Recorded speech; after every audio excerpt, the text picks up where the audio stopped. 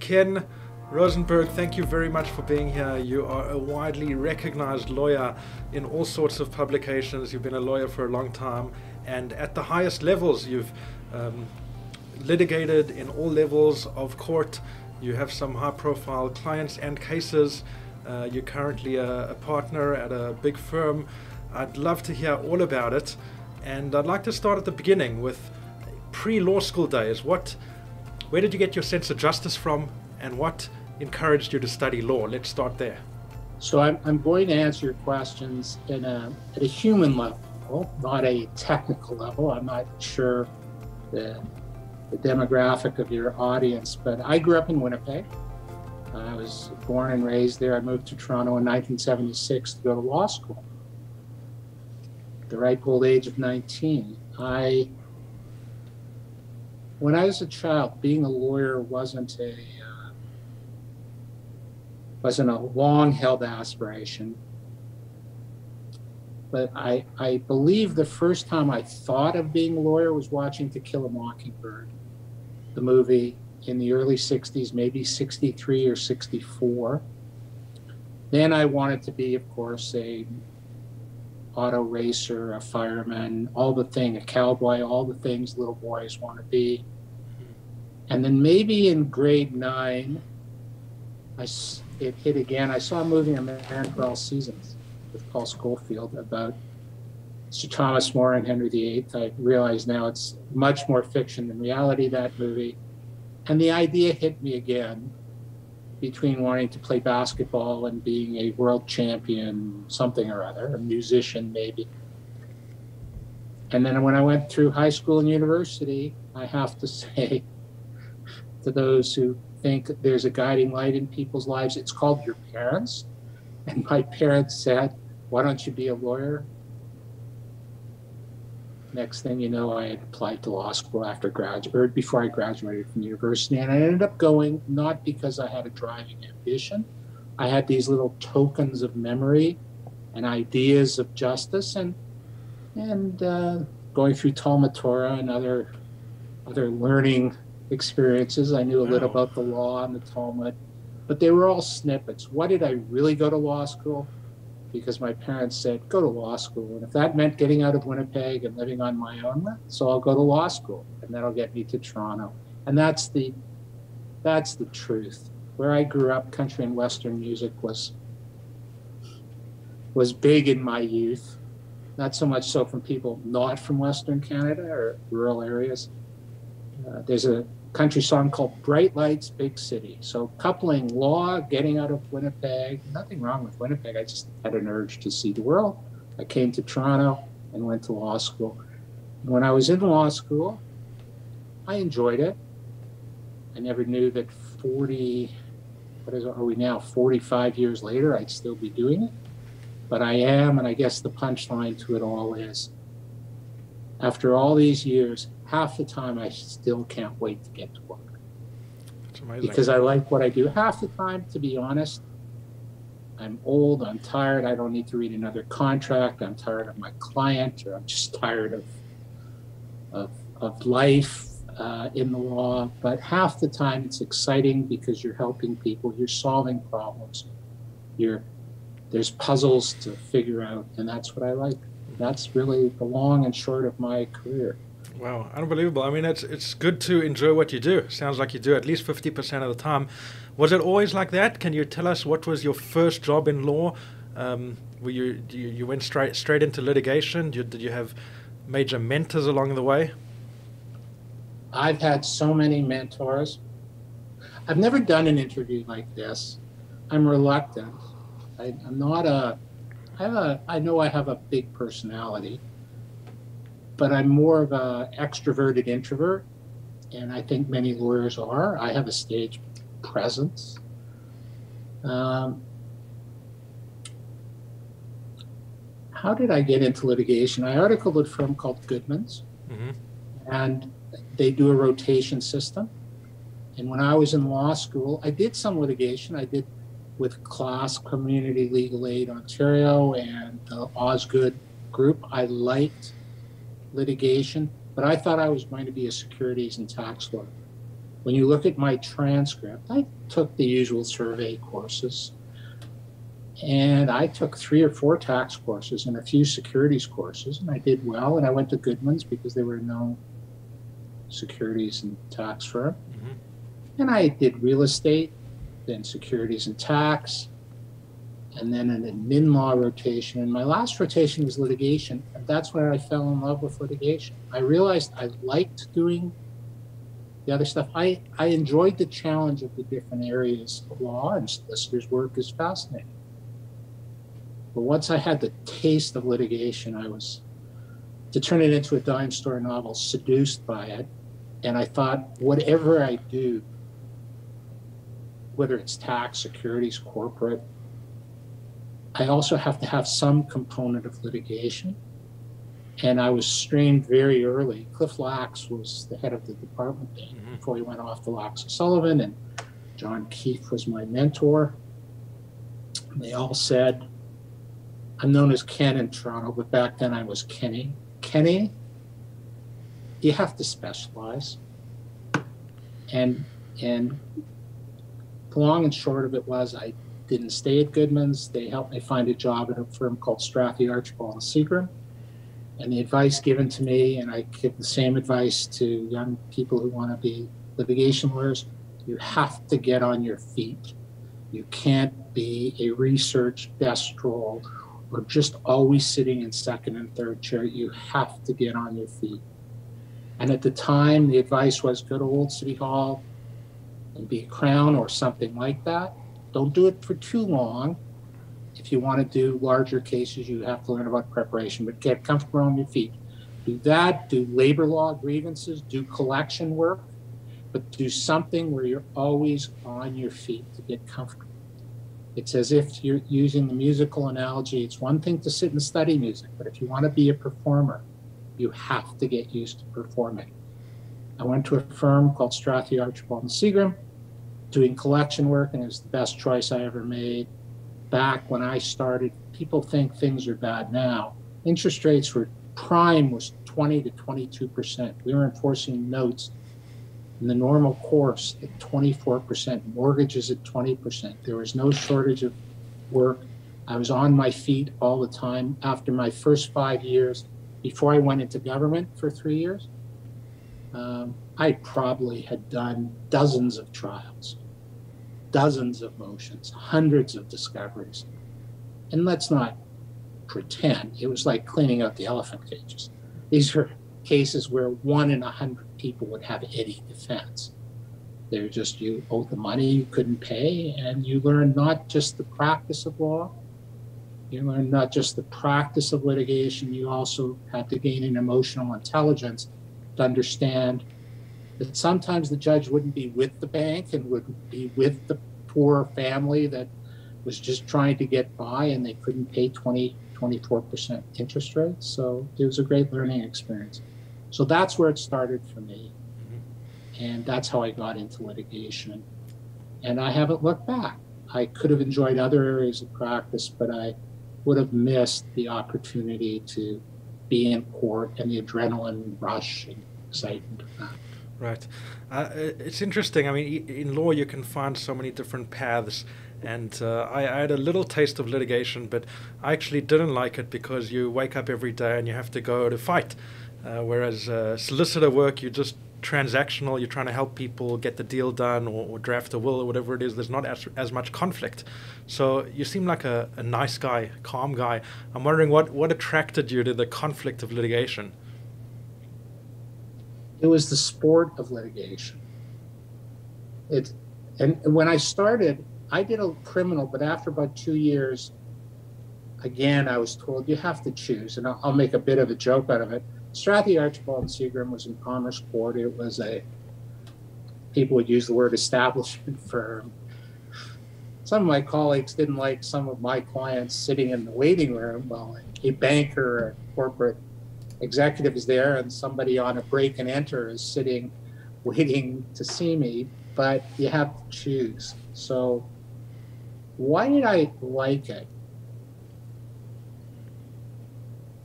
I loved sports as a child, and I played a lot of sports, and I was without being self-effacing, I was strong and I was fast, but I'm not well coordinated. So I never really got good in any sport at a very high level, whether it be hockey, football. I played baseball, golf.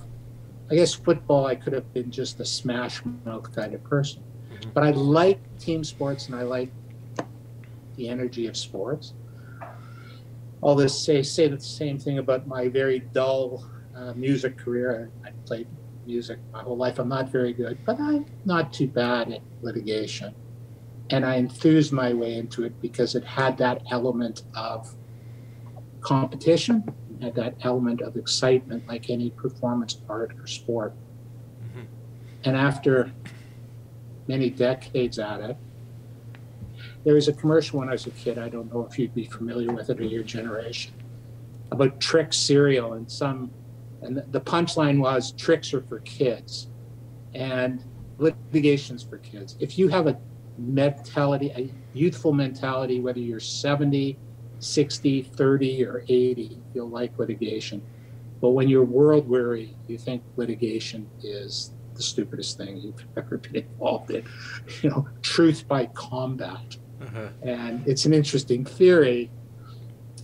My partner, Chris Paliare, is in his 70s, and he's the most youthful person I know when it comes to litigation. It's just exciting. It's fun. You have a new client. And whether we're the good guys or the bad guys, everybody's entitled to a defense. And it energizes you to do the best job you can within the rules. And I mean that. If you don't have the rules, what's the point?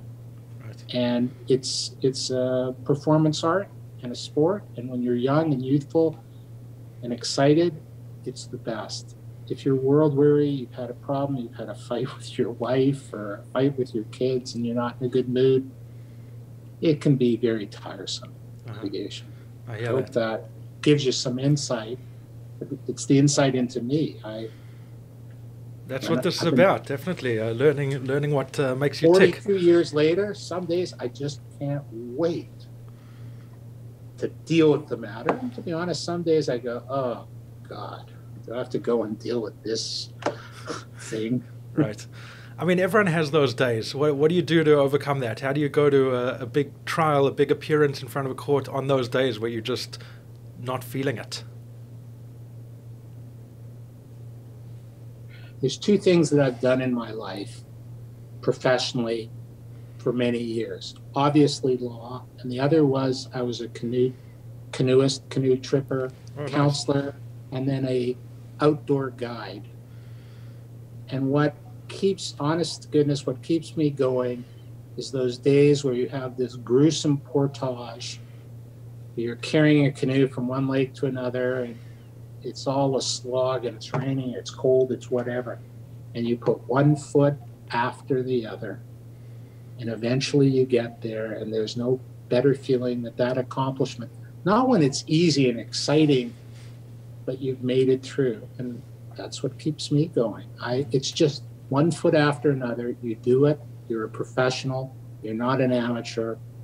People rely on you. I don't think you understand the burden of that until you do have a day like that, but you have clients. And in some of the files I deal with, which are group, whether they're class claims, I do a lot of work in insolvency for pension stakeholder groups, like pensioners of Stelco or pilots at Air Canada. It's not just about you.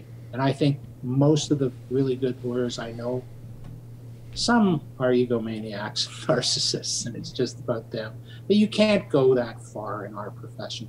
You have to have an emotional IQ, empathy, and sympathy. When you're really feeling lousy and you don't want to be there, but you have to be there, you put your head down, you keep doing it, and you realize it's not just all about you.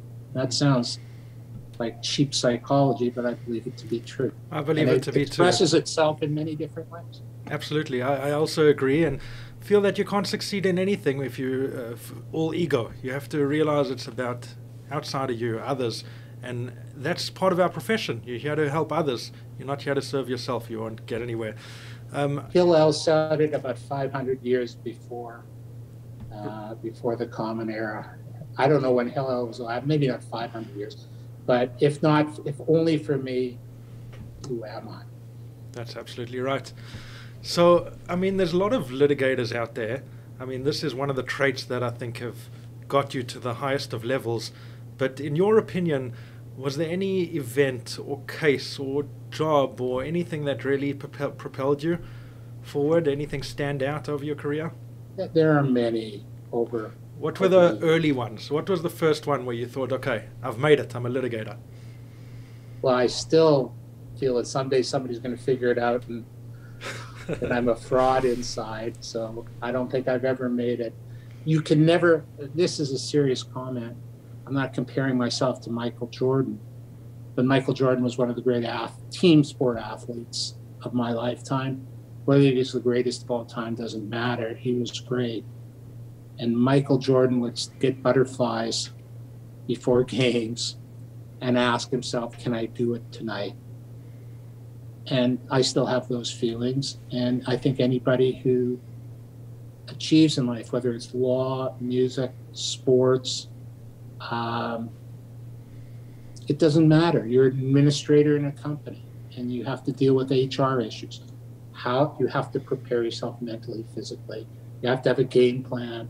You have to have a theory of your case. So with that, I honestly mean it's continuous improvement and never ends. You can always do it better. When I look back, I had many cases, but the turning point for me, you have many victories and many losses. I tend to remember both my losses because you learn more from loss than you do from a victory. And having said that, my great moment wasn't winning the Nortel case, although I should have retired after then. I'll never have another case like that. But I was about 2 years out, and one of our biggest clients at Strathys was the CIBC, and a vice president of the CIBC called one of the senior-most partners and said, my nephew has just been charged with a criminal matter and I need a defense lawyer. So they turned to me. And I thought, no, I'm making it so they should go to Eddie Greenspan or somebody. Why me? And the partner had faith in me. He said, look, it's a young guy, it's a driving offense, etc. You should do it. Well, I prepared like I've never had prepared for a case. It's a criminal matter. I remember it well. It was at Burnham Fort Road, just under the hydro wires. And the guy was driving with traffic beyond the speed limit, and he slammed into a back of a car on the road. It just happened to be a cop car, and the cop was watching, and a whole thing ensued. And when you're in law school or taking an advocacy course, you learn about looking at the police officer's notes, testing the evidence. And I won that case on cross-examining the cop. He could not resist lying. He had my guy dead to rights, but he embellished the case. I got him on, it's still one of my favorite cases, like 40 years ago, where I got him in a textbook way, stretching the evidence, then breaking the evidence and lying, and eventually the courtroom, you have to understand it. There's so much pressure to settle and plead to some lower offense. My guy wouldn't plead to the lower offense, so we have a trial. It's filled with other young offenders, and the judge just wanted to get it over with, and I was successful in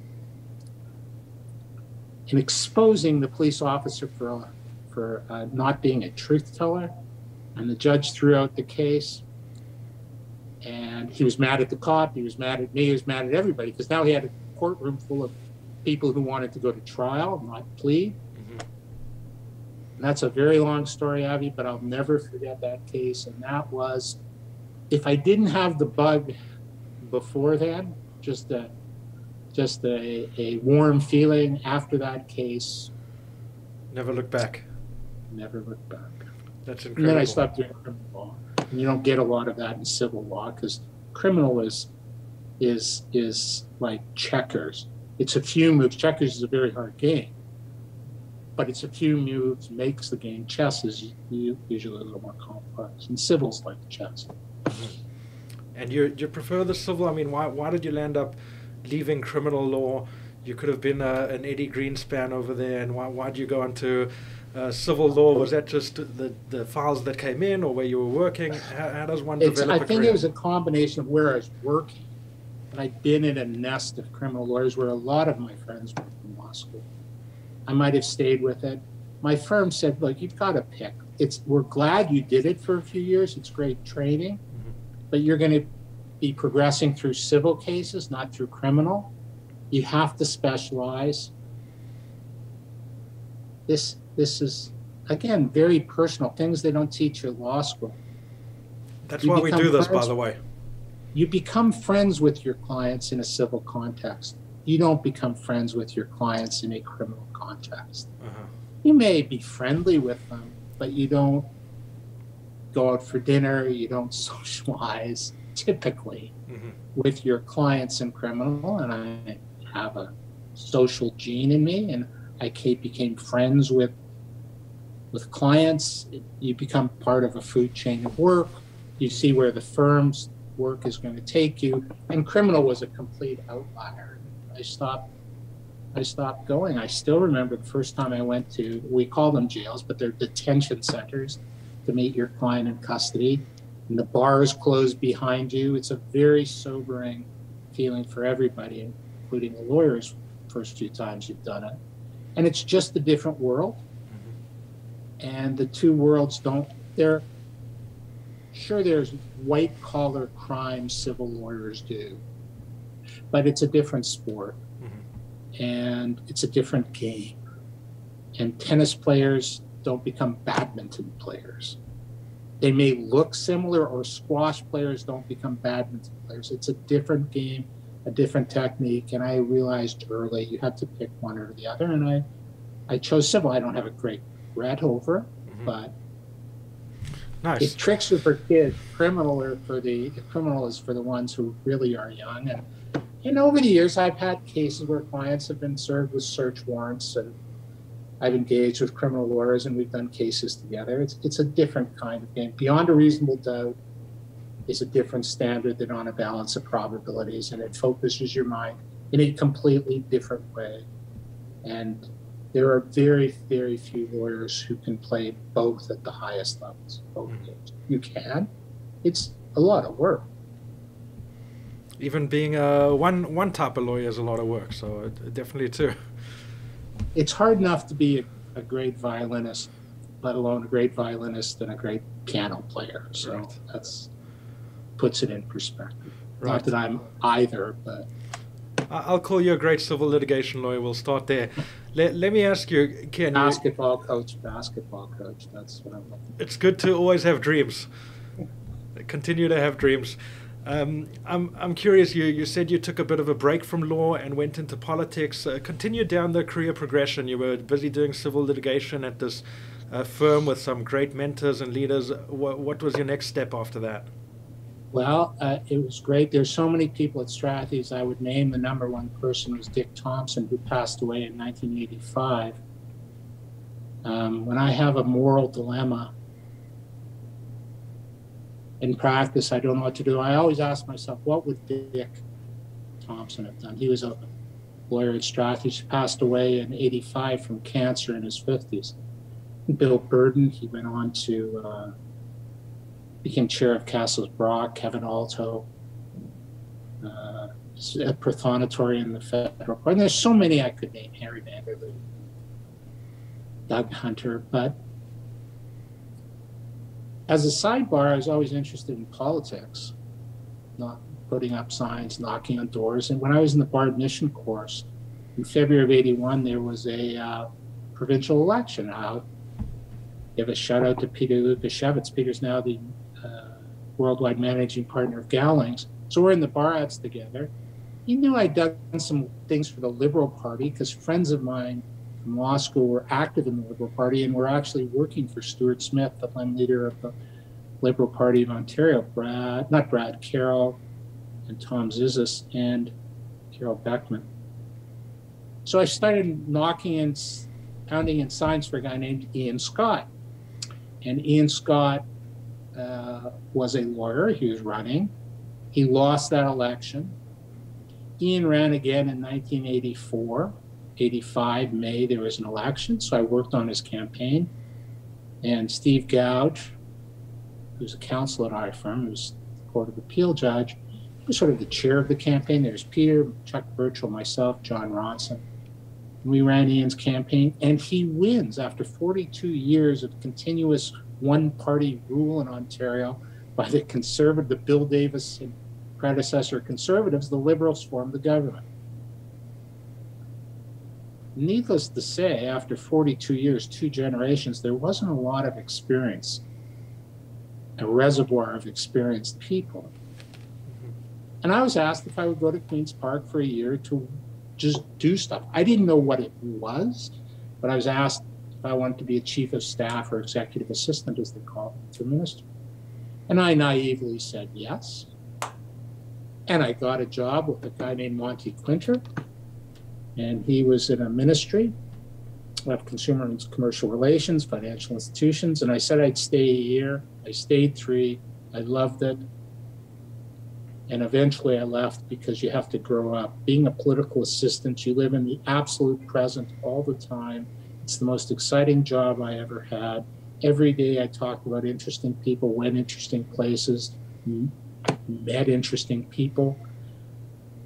But as a political assistant, you make very far-reaching decisions on no or very limited information. Whereas as a lawyer, you're looking at life through a microscope all the time, making very small decisions on a huge amount of information. I loved the strain, the stress of it. It was like living life in 7mm Panavision, and I think my worst day in politics was usually better than my best day practicing law. But look, the beauty of it for me, my personality, I dealt with premiers and ministers, prime ministers, but when the lights went out, you weren't there. You were just a shadow. In one of my last tasks in June of '88, we went to Rome. We had an official visit with the Pope, John Paul II, who was one of the most interesting, magnetic people I've ever met in my life. Wow. Whether you're a person of faith or not, you could say it was like meeting a rock star and meeting somebody touched in a divine way. So I met the Pope, and the G7 conference was in Toronto, so I was in the presence. I didn't have the highest security clearance, but I met Mitterrand and Reagan, and I met their spouses for sure because we hosted an event for them that I was involved in. Plus, that's the People magazine, us part of it. But I was involved in changing legislation. I found in public life, 90% of what anybody does, whether you're in the US, Canada, France, Israel, politicians really don't affect 90% of what's going on. They just don't. They're sort of in the river, and the river of the society takes you out. I can't speak to dictators and despots, but so much of it is just built up momentum. But you can change 10%. Leaving aside tone from the top issues, you can change things. The wisdom is like that serenity prayer from Scotland, having the wisdom to know what you can do and what you can't. Yeah. So that's a long way of saying I did that, and then I had to decide what to do after that, when I was going to grow up. And I thought I'd either go into business or law, and I decided, tells you something about me, I went back to law. I had a number of opportunities. Went back to my old firm. Strathy's then merged with Gowlings. I chose not to go back to doing banking law, and that's what changed my practice forever. I decided, no, I'm going to build my own practice. And I stayed at Gowlings, and in 2000, 2001, a group of us decided we're litigation lawyers. Gowlings was a fabulous place to work, great people, still many friends there. But here's the thing, if you're going to be a civil litigation lawyer, you want to sue people with money, to be crass. Banks, insurance companies, pharmaceutical companies, large manufacturers. We were unique at Gowlings in that we had a labor side practice, we acted for labor unions, and we decided to create Paliare Roland, where we would be an independent counsel firm. We wouldn't act against unions, we'd act for them in insolvency situations, and generally my field was commercial law.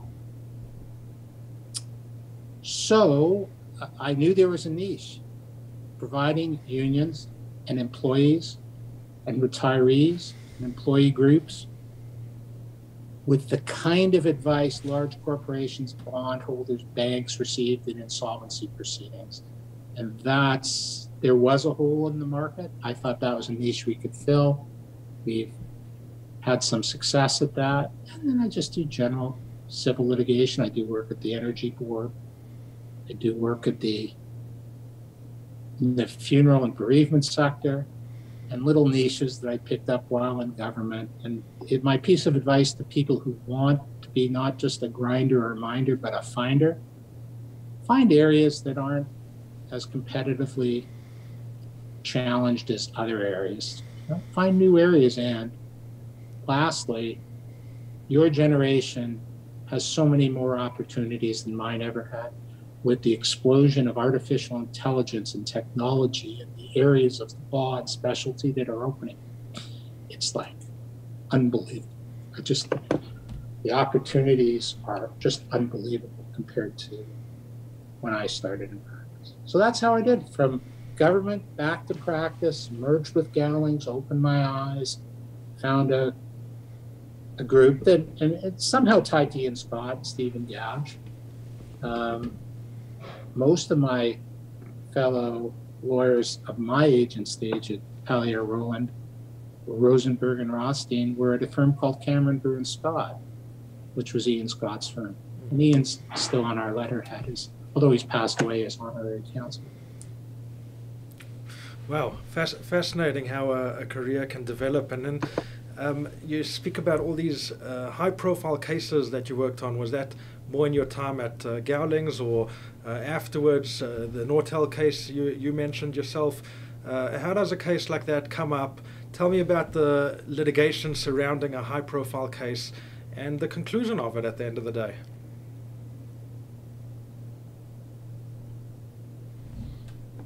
The most important thing I can tell people about building your network is stay friendly with people. An old lawyer, it was Dick Thompson at Strathy's, who always said to me, treat the corporals like colonels. Because one day maybe the corporal will be a colonel. Mm-hmm. So Nortel, I was the Ministry of Consumer and Commercial Relations and Financial Institutions, and the minister was Monty. And one of the areas we were involved in was pension regulation. Mm-hmm. And the first case I had was the first political case. Because remember, we're just in the politician's office. We don't actually regulate pensions. Conrad Black wanted to take the pension surplus from the Dominion store workers. And I got a call from Ray Koski at Koski Minsky, and he started berating me. What's the minister going to do? We should be ashamed of ourselves. We should do this and that. If Ray will never hear this, but I have to say I remember it well. I didn't know what he was talking about. Of course, I said all the politically right things. Oh, we're very concerned. And of course, I'll look into it. So I remember calling some people in the minister's office in the pension group, and they told me what it's about. Fast forward, and I'd stayed friendly with them, stayed in touch, and I'd been involved in pension cases, legacy cases. I got a call saying, we have a problem with Nortel. Our existing lawyers are conflicted, and we thought immediately of you because we know you've been following this since our days in the ministry together. Mm-hmm. And Nortel had a huge pension deficit, billions of dollars, and the regulator was involved, and something called the Pension Benefit Guarantee Fund in Ontario, which had a massive liability to Ontario pensioners if it went down. And the next thing you know, we're involved in the Nortel case. And over 9 years, we dealt with the case, and the litigation was, put simply, became a battle for the remainder of assets in Nortel. And the bondholders wanted it all, and we pensioners wanted it all. There were 3 different court proceedings. In insolvency, you have to determine this, something called the COMI. And I'm not going to get technical on you, but the center of main interest. Regardless of what all the laws are around the world, what court is going to manage the insolvency and deal with all the foreign law issues? Nortel was so complicated that when they started it, they made a deal with the devil. They started 3 separate proceedings in Canada, the US, and England, and there lay the tale of the next 7 or 8 years. 3 different courts had to agree on what the procedure would be to split up the loot at the end of the day. Wow. And we acted for the Canadian pensioners. The single largest pensioners were the UK pensioners. There are pensioners all over. At the end of the day, there were about 30 countries, 5 estates, let's say. And how and where do you adjudicate this? And a decision was made to do the first ever simultaneous binational trial. A judge sat in Toronto and a judge sat in Wilmington, Delaware. The evidence was common, the law was different. They heard the witnesses together and then had to come to separate decisions. Wow. That sounds very unique, by the way. I've never heard of such a thing with different jurisdictions hearing a case. There never has been a thing like that. There is something called UNCITRAL, and there is a treaty that is being worked on to create a process to deal with this, but it's been going on for decades. I doubt we'll ever achieve anything. So years of procedural wrangling, we ended up with a binational simultaneous trial. And at the end of the day, with dozens of lawyers and I forget how many experts, dozen more experts. No, there were more than a dozen. In any event, we were allocating 7.3 billion US plus other monies. The court accepted the theory that we put forward that was adopted as well by the pensioners in the UK called pro rata. There were many, many different settlement proposals, and we were allocation theories. At the end of the day, we couldn't settle. Enormous pressure was put on many, many times. To be blunt, this is in the public record, the Americans offered us 10 cents on the dollar. We ended up winning 62% of the funds through our pro rata theory. It was all appealed, and then it settled, and we ended up receiving a 57% of the money. And it was on, and now I'm bragging a bit, but it was our theory that we developed out of not thin air, called pro rata. It was based on existing theories, but with lawyers around the world, it was very nice that our little firm and our little group of Canadian lawyers, which included us, Koski's, McCarthy's, the CAW, we came up with the winning theory. Wow. It sounds like a case like that is once in a lifetime, and you can really build your career and your reputation based on a big case like that. So, you know, well, I could end my career. I'm no spring chicken. Yeah, but that was in the 90s, right? That was a long time ago. So no, that decision came out in 2016. Oh, recently. 2016. Oh no, there's cases throughout. Our Canada case was special. One of the more interesting things I ever did in my life.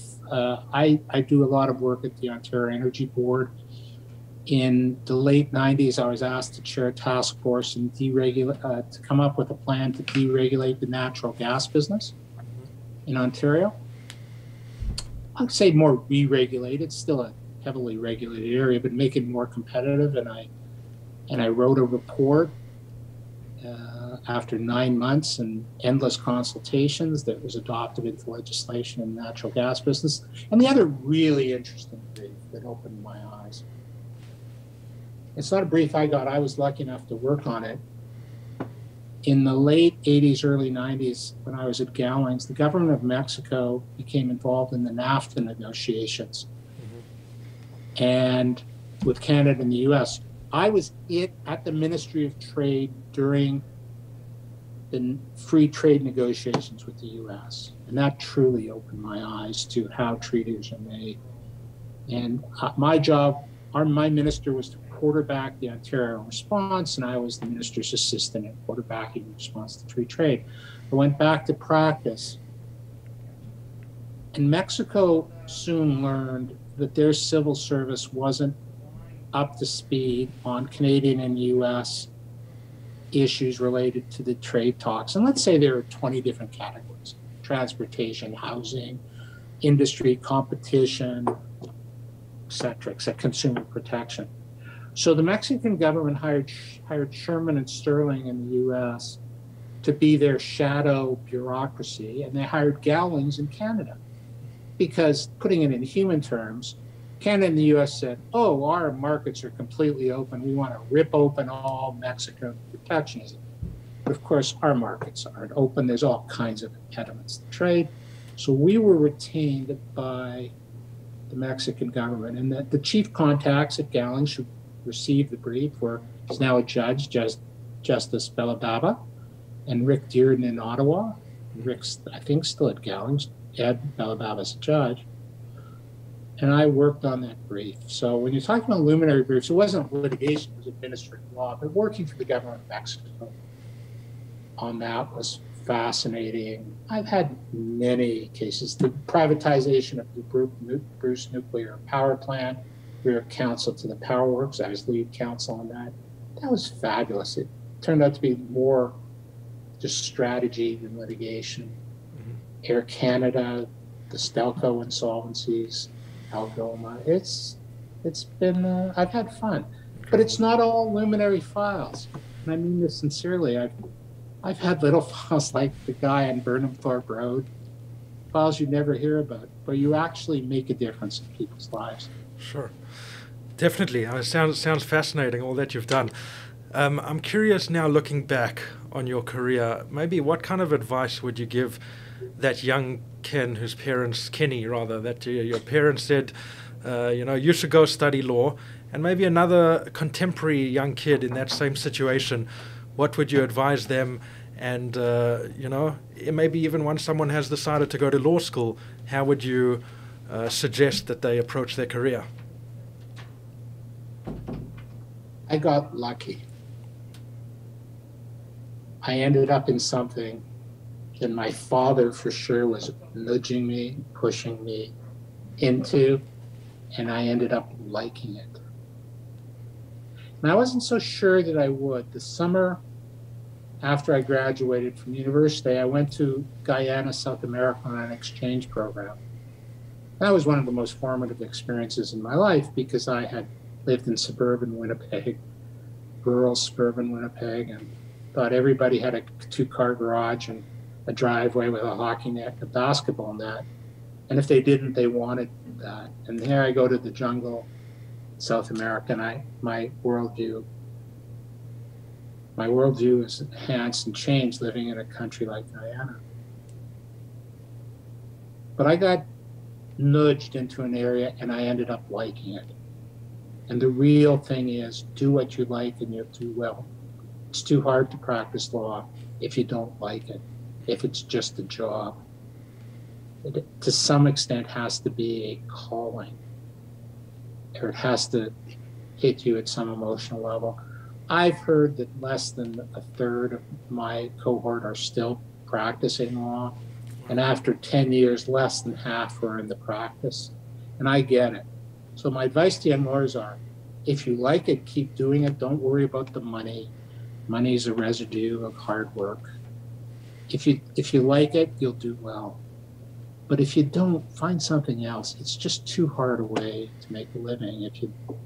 I'm not saying I love it. It's not a carnival every day. And half the time I fed up with it. But I still find enjoyment in doing it. So that's my advice, Avi. That's great advice. Do what you like. Then, as the law, like, a little bit about music because I'm a lousy musician.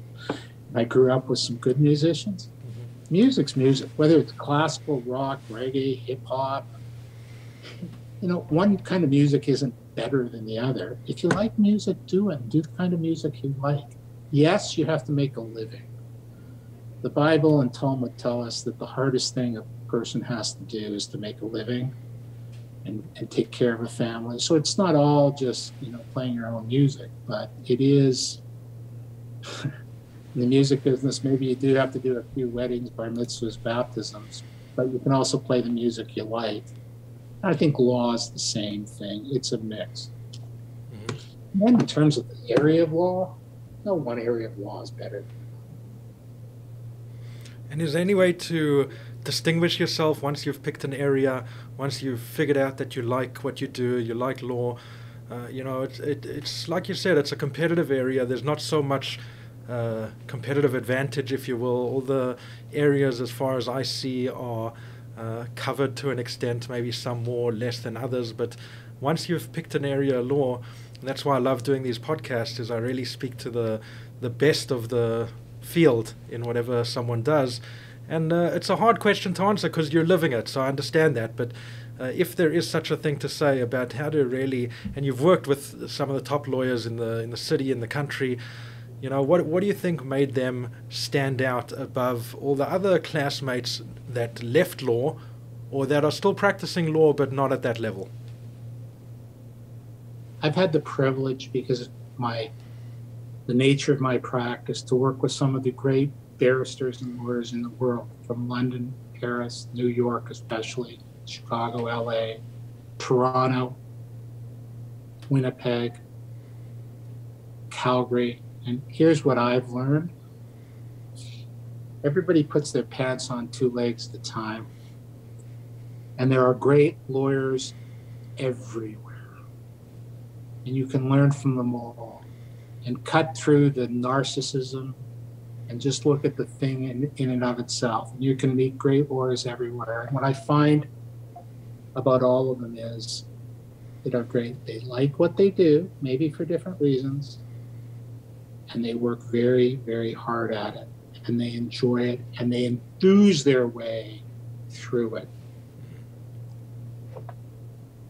So hopefully you can be lucky enough to find out. And again, let's not kid ourselves, not every day, but they find something meaningful in their life, they take it seriously, and they pursue it. And then it's like that joke, how do you get to Carnegie Hall? What are the directions? Practice, practice, practice. It's not easy. There's no trick. You have to work hard. And eventually, I'm filling you with platitudes, but they mean something. Eventually the cream rises. And it's not because your name's in the paper, and it's not because you got lucky on some file or some deal and you're making all kinds of money. It's because you know in your heart you did the best you can, and that was really good, and it puts you at the next level. And it's sort of like the British professional soccer or football leagues, where there's the lower divisions and you work your way up. You don't start at the top, you work your way up. And you say I have worked with some of the leading lawyers in Canada and US and around the world. You'd be surprised that they're not all New York, Toronto, lawyers. I've dealt with some really remarkable lawyers all over, because they embody that. They like what they do. They're always studying, always improving, always learning. They work very hard. And some have the opportunity to work and shine when the spotlight's on, but many don't. One of my favorite authors, and I learned from my father, he was a big Mark Twain fan. My father had an unusual Canadian experience. He grew up on a farm in Saskatchewan. It was a rural Jewish farming community. It was a back to land movement, back to Palestine. But his people came from Lithuania, and they set up a shtetl, if I almost put a moshav kind of experience in Saskatchewan, in a community called Edenbridge. Wow. My mother's family was also farmers, Jewish farm family in Manitoba. And there's a punchline to this. So my father, growing up, was a big fan of Mark Twain. Mark Twain wrote a great book. Forget about Huck Finn, Tom Sawyer, the ones you know. It's called Captain Stormfield's Visit to Heaven. And Captain Stormfield, New England, yeah, he goes to heaven, and it's so far ahead of its time. Gets to heaven, he's looking around, and I don't want to get too serious about racial issues that still divide us. But he's going, it's interesting. Where are all the white people? How come it's filled with blacks and First Nations people? We call them Indians. And, where are all the white people? And, St. Peter or somebody goes, oh, no, the slaveholders and the murderers, they don't come. These are the good people. And it's a fascinating story. As I say, it's 100 years ahead of its time. But one of the things in Captain Stormfield's visit to heaven, he's in heaven and he's looking around and he's going, okay, I want to meet the greatest general of all time. Is it going to be Napoleon? Is it going to be Julius Caesar? Is it going to be Sun Tzu, the Chinese general? And he ends up meeting this tailor from Tennessee who's sitting sewing. He's like, who are you? What battles do you fight? And he finds out in heaven, had this guy been given the opportunity, he would have cleared the floor with Hannibal, Napoleon, or Julius Caesar. He was the greatest general of all time. It's just you don't know about it. I think lawyering in some ways is a bit like that, Avi. I know I'm very flattered that you think that from what you've seen of my resume, and I've seen the people you've talked to, they're luminaries in their field. There are so many great lawyers out there who may not have succeeded from an outsider's perspective, but are some of the best lawyers I've ever met. They're like the tailor from Tennessee. And what I say distinguishes them is their native ability, their work ethic, their interest. So I'd love to looking forward to meeting other lawyers. Yeah. I could name names, of course, in the large firms. Yes, Bay Street and other areas are filled with great lawyers, but they're all around and they have a common trait. For the young lawyers, they like what they do and they enthuse their way through it. Mm-hmm. That's great advice. I mean, your Taylor story reminds me of a Reb Zusha story. I don't know if you've heard him, an old rabbi who, when he went up to heaven, they said they didn't ask him, Reb Zusha, why weren't you like Moses or Abraham or all these great people? They said, why weren't you more like Reb Zusha? Meaning, be the best you can be. You all have to fulfill your own potential. Exactly. I really believe that, Hadi. Mm-hmm. I really believe that. Thank you very much for your time until now. I want to give you the last word. If there's any last bits of wisdom you want to impart on the younger generation of lawyers among us, feel free before we let you go.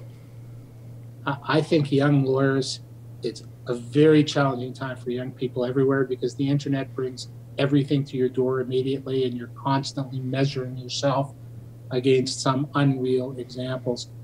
Ignorance was a great virtue when I was growing up. It's hard to imagine the world without an internet. I applied to 2 law schools because my parents wanted me to. One was the University of Manitoba, which I probably would have gone to. My parents said, no, go to Oscar.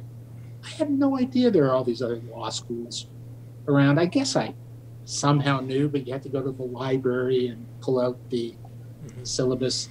You didn't know a lot, and that protected you and gave you confidence that you were doing things.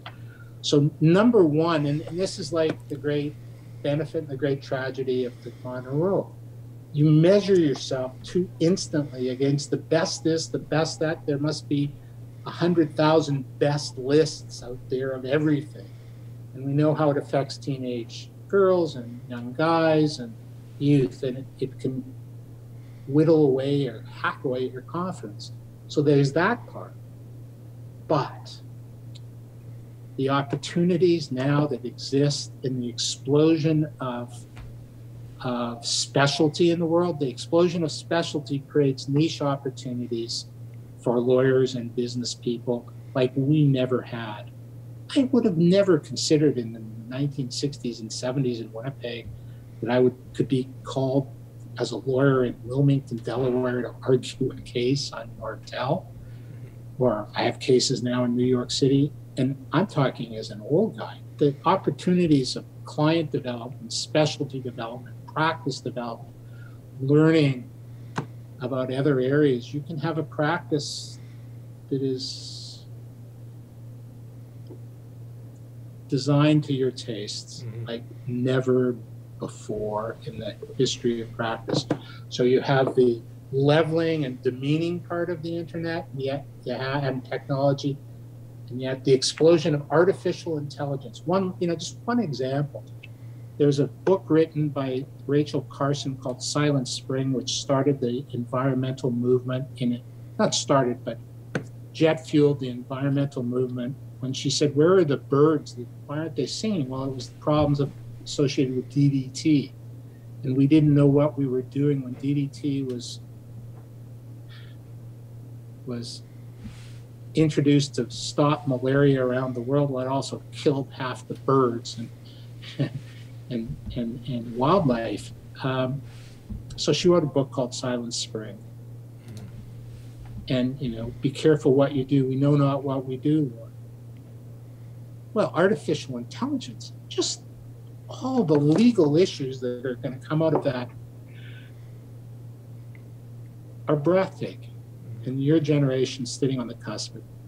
So I get the problems, I get the challenges, but I think there's great opportunity. Find an area you like and good things will happen. Well, thank you for that. The future is bright, it sounds. The future is bright unless we blow ourselves up, which we may do that too. We got to do what we can to stay safe. So there it is. That's my Dare to Be Great speech.